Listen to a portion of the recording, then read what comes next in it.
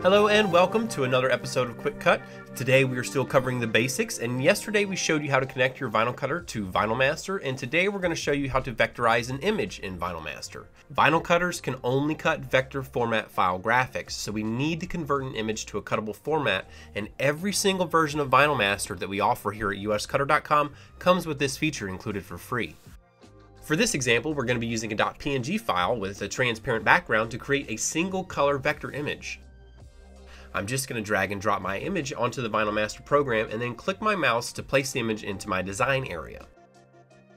With my image selected, I then want to move up to the upper toolbar and then click the vectorize button right here.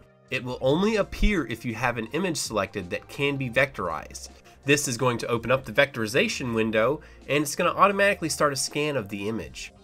Once the scan is finished, you should have a split screen with the original image on the left side and then a preview on the right side.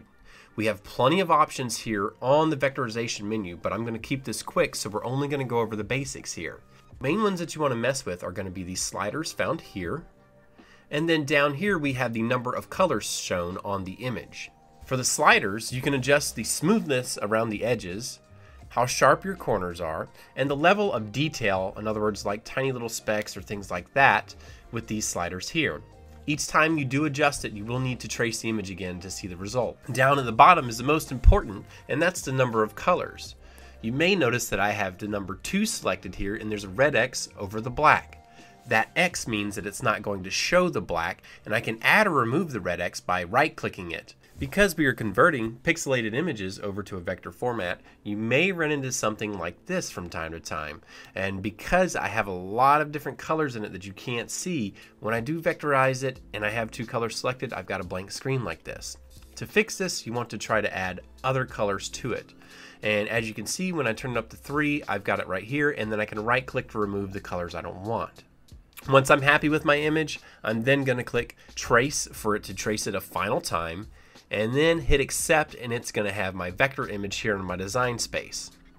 I can resize it, I don't have to worry about any pixelation, and it's ready to cut. Now let's take a look at the multicolor design and how to vectorize it. I've already dragged and dropped my image in, and it's a JPEG image with a solid black background.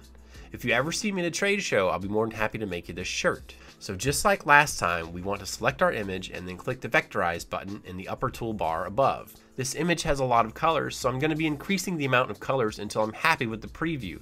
And it looks like 6 is the magic number for this one, although I don't need a white layer.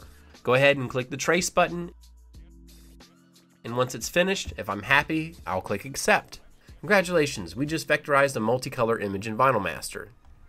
In tomorrow's video, we will continue covering the basics, but we're going to be showing you how to load and cut your first piece of adhesive vinyl. So be sure to check that out if you're just getting started or thinking about getting a vinyl cutter.